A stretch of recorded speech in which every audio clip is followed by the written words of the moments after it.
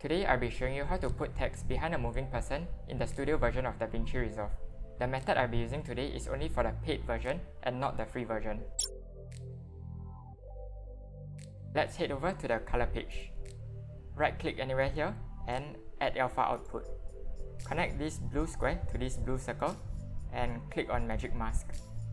Ensure that person is selected by default, and we shall change quality from faster to better. Better will produce a much better result, but it will take much longer and it is very GPU intensive. So if your computer is not that good, maybe you can try faster, it will be much faster. Then draw a line on our subject as such and click on this double arrow. This will take a while and I'll speed this up. Alright, now we have removed the background from our subject. So the black part here is transparent now. And we can further finesse the mask by adjusting the radius and adding some blur radius. So I will double click this and type 15 to blur the radius and adjust the in and out ratio. This is to shrink and expand the mask.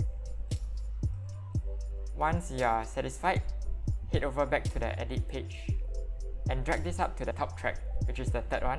And at our bottommost track, we will drag our original clip underneath it, and in between, we will search for text and add a text in between.